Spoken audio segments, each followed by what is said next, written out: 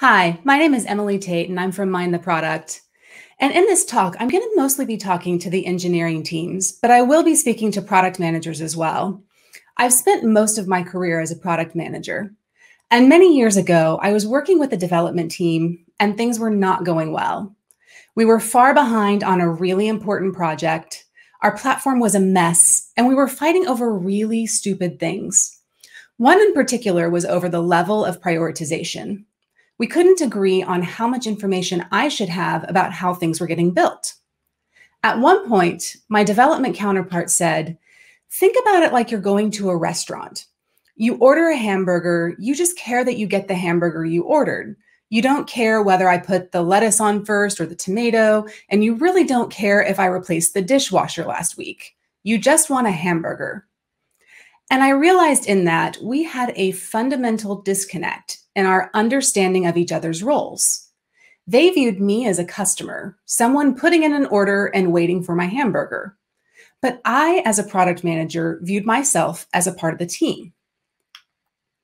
This us versus them mentality comes from a history of a toxic cycle.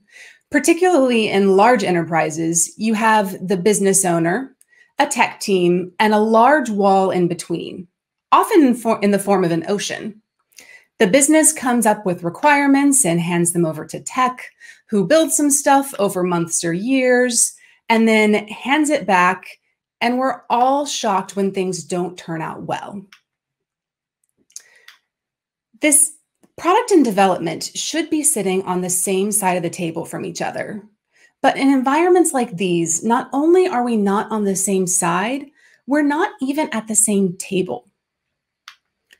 Building great product is a team sport, and having a strong product and engineering collaboration can be a winning combination. We bring different skills to the table and complement each other in different ways. But in order to work well together, we have to understand each other. So today, I want to tell you where I'm coming from as a product manager and tips for working with me that will help you get the most value out of your product manager that you work with. So where I'm coming from. As a product manager, we often describe our roles as the intersection between tech, business, and user experience. So it means that I'm sitting in a spot where I'm pulled in all sorts of different directions on a day-to-day basis.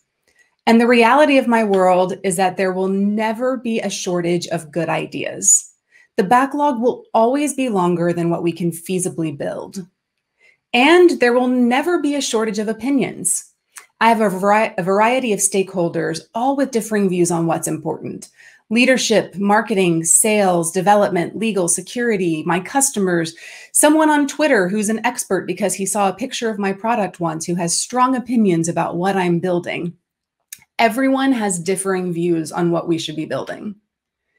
So a major part of my job is distilling all of those inputs, figuring out where to go next, and providing focus for the team. I am constantly asking one question of myself. What is the most valuable thing that we can deliver next? I'm also very good at helping teams know when to stop. One of my developer friends once told me that what he really needed for his side project was not more developers. He knew how to build the tech.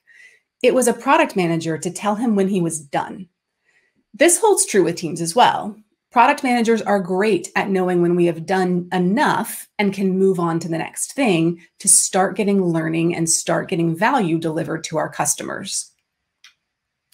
So a few tips of how to get the most value out of me as a product manager. This goes for anyone working with us, whether it be developers, whether it be designers, or even other product managers within the organization. The first tip, shorten the feedback loop. Oftentimes, teams get into a spot where we don't want to present things to each other until they're in a state of done. But again, product managers are really good at making decisions quickly. Janice Frazier, a consultant and advisor, great product leader, once described product management as decision-making as a service. And she talked about it as making decisions in service of the team. There are so many things that we have to decide on a day-to-day basis, whether it be a sort order or the way that something works for the end user or bigger conversations around what we're going to build next. And making all of those decisions can be very difficult. We put our names on those decisions and are happy to help make them on behalf of the team as needed, or pull in the right people to make those decisions together. So to shorten the feedback loop, here's a small list of times when you might come talk to your product manager. I want you to talk to me when a story I've written is unclear. A story is clear, but it's taking a long time. A story is clear, but you found an edge case that can be handled multiple ways. An edge case can be handled multiple ways, and the story asks for the most difficult way. You built something, but it feels weird. You built something, but it breaks something else. You built something and it works perfectly. Talk to me then. You want some cupcakes. It really doesn't matter. Seriously, cupcakes. The point here is that you should talk to me all the time about things that are big or things that are small. Building software should be a collaborative effort. Development teams shouldn't be pure order takers. Raising the flag is often enough to get a different decision, or at least make something an intentional decision that doesn't cause you pain that could have otherwise been avoided. So you may be a little bit skeptical of some of these tips that I give you. So I've heard things like, my product manager is never available. I would like to get feedback quicker. I would like to talk to them more, but they're really busy. They're in meetings all the time. They're never available. Well, I want to give you a little bit of insight into some of those meetings. You may see us in a room with sticky notes on the wall and people gathered around and discussing things. But what's actually going on within those meetings or in the devices in front of you, we have all the collaboration tools sitting in front of us.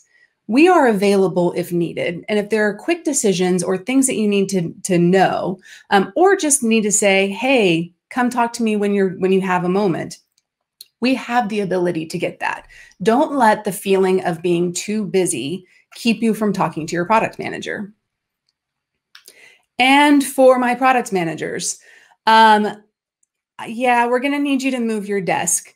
Granted, this may be more difficult right now, given the situation a lot of us are in, but if you are in person, move your desk to be as close to your development team as possible.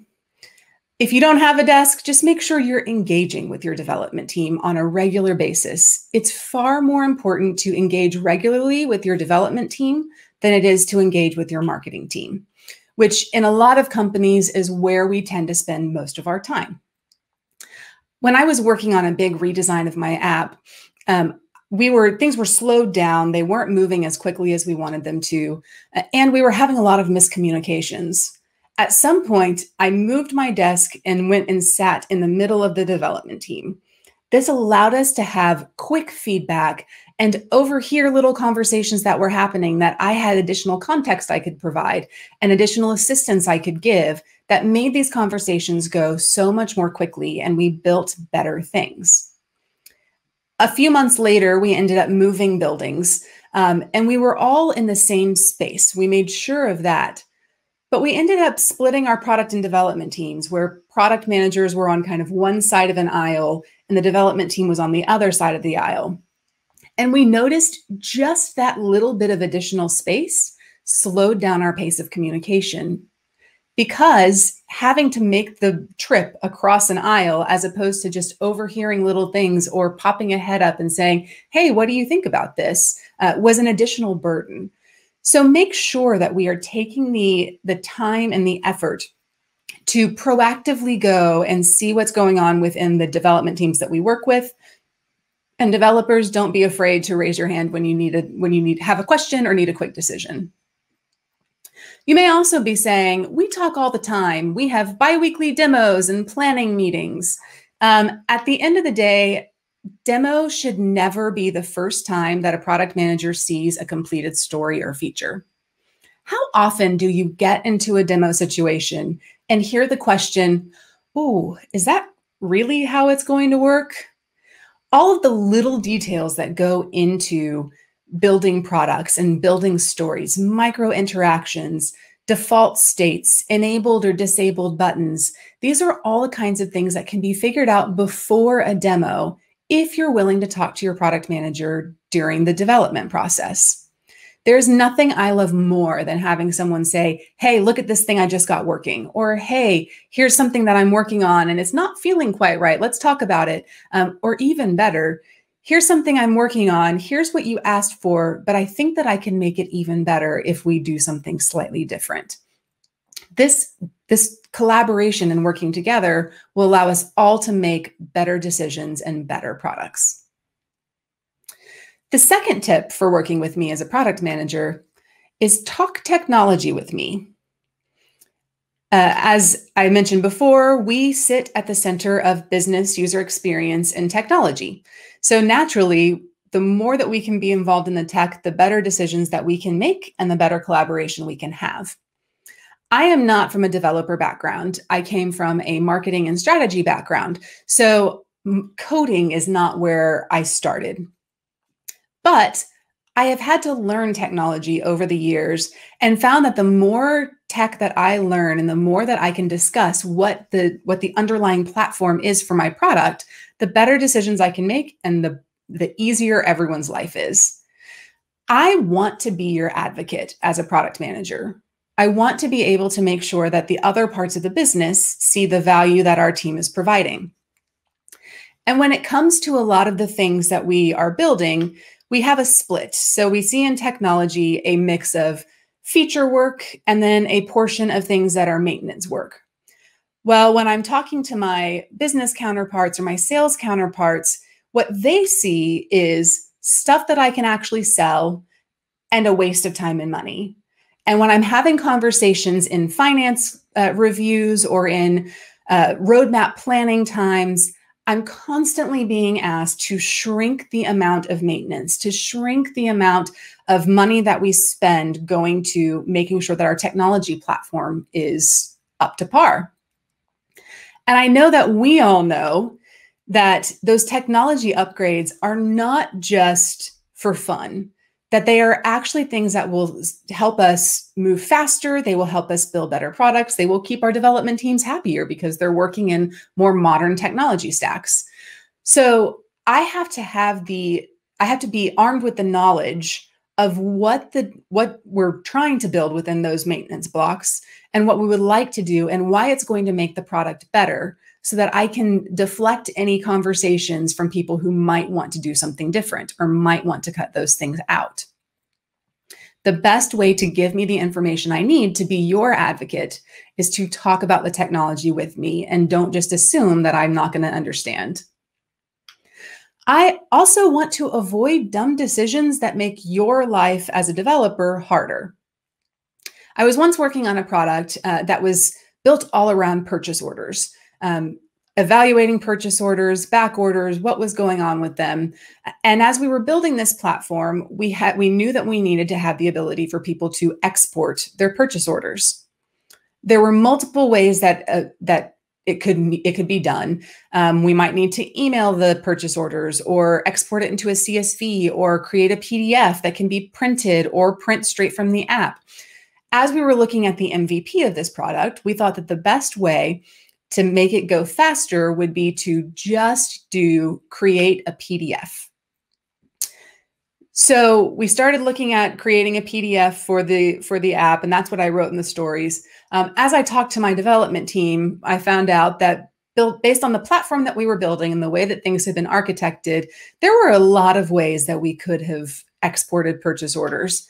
And in terms of ease of use, CSV would be the simplest thing, printing would be the next simplest thing, and then a lot of different options before trying to tackle putting something into a PDF, simply because it just wasn't the fastest way to do it. They could do it, but it would have taken twice as long as some of the other options. By having that conversation up front, we were able to avoid unnecessary headache and actually do the simplest thing for the product. Another common example that I see, particularly when working with my design team and my development teams, is we'll create lovely mock-ups of our designs that typically include some sort of custom checkboxes. And as a product manager, I didn't realize at first that creating custom checkboxes is a huge pain. It breaks everywhere. It's difficult. And at the end of the day, that's not the thing that's going to be driving value to my customers. It may look pretty, but it's not the thing that I care about the most. So having those conversations with my developers, if we had just put that into the backlog without discussing it, all of a sudden, this story that I thought was probably no big deal would have become a much bigger and taken a lot longer time.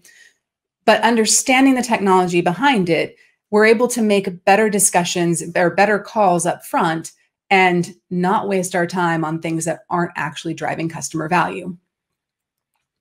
I also want to understand technology so that I can plan better work for the future. The more that I know how things work, the better I can understand the scale and the scope of some of the things that we're trying to do. I used to manage an app called Tripcase. It was a mobile travel management app. And after a while, I really understood the architecture and the technology behind everything that we were building. And what this allowed me to do was, in conversations I was having with stakeholders, when they would come to me and say, oh, we want to do this little integration with this third party, I knew in general if it was actually going to be easy or if it was going to be something much harder given the architecture and given what the third party's architecture was. Or if I was dreaming of a feature and dreaming of something I wanted to build, I could set my own expectation and know in general, is this going to be huge? Is this going to be fairly simple? And then work with my development team to figure out exactly what we would build. It also allowed me to avoid embarrassment on my own so that I didn't come to the team saying things like, oh, it's just a little change here. We all know that just a little change is never just a little change. And the more that I understood of the technology, the better I was able to prepare and come in with reasonable asks. So you might be skeptical. You might be thinking, it's going to take way too long to teach my product manager about our technology. In similar vein to doing maintenance and keeping our platform up to date, slowing down up front will reap great rewards in the long run. The more that you're able to teach me and help me understand what's going on with the technology, the better your life will be and the faster we will all move as a team going forward. The other thing that I hear often when we talk about technology and product managers is, I don't want my product manager telling me how to do my job, which is understandable. So now I'm speaking to my product managers again. Don't tell your developers how to do their job. That's not what we're here for. And I actually see this most often with people who started off in engineering and have moved into product management. When you move into product management, your job is no longer to decide what the architecture of your app is going to be. It's no longer to decide how things are going to be implemented. And I see a lot of times developers that move into product want to move into product because they have this sense that if I move into product, I'll get to decide all of it. I can decide what we build and I can make sure it's built the way that I want and I can get in there and do little bits of work. That's not what you're there for anymore. You're there to make different kinds of decisions and to support your team and advocate for your team, not to tell them how to do their job or micromanage the way that they do it on a day-to-day basis. So let's be respectful of our teams and work together. The third tip for working with me and getting the most value out of me as a product manager is to challenge me. Often we see product management teams and development teams talk in a meeting and then walk away and not actually say the things that were on their minds. But what's really valuable is healthy friction. The ability for product managers and engineers to discuss a feature, discuss something that we want to build, and have internal debates about, why are we doing this? What's the value of this? Is this really the most important thing? Because your challenges force me to question my assumptions. I was building at one point a feature for travel arrangers, looking for people for following trips, where we were making it to where if you weren't traveling, you could follow someone else's trip who was. I was building this based off of a lot of assumptions of how people behave when they're traveling, based on my own experiences and some of the discussions that I had had with customers. We started getting questions about this from our development team as to why we were actually doing this. Is this actually the way that people travel? And is this the thing that we should be doing right now? That questioning allowed me to go back, reevaluate the assumptions that I was making, and make sure that we were doing things in the right order and doing things that were the most valuable for our customers. Your challenges also force me to explain my reasoning. Again, product managers are making decisions all day long. We're constantly thinking through what the next thing is, making quick calls on different things. And people think that there is a lot of thought and a lot of planning that goes into some of those decisions.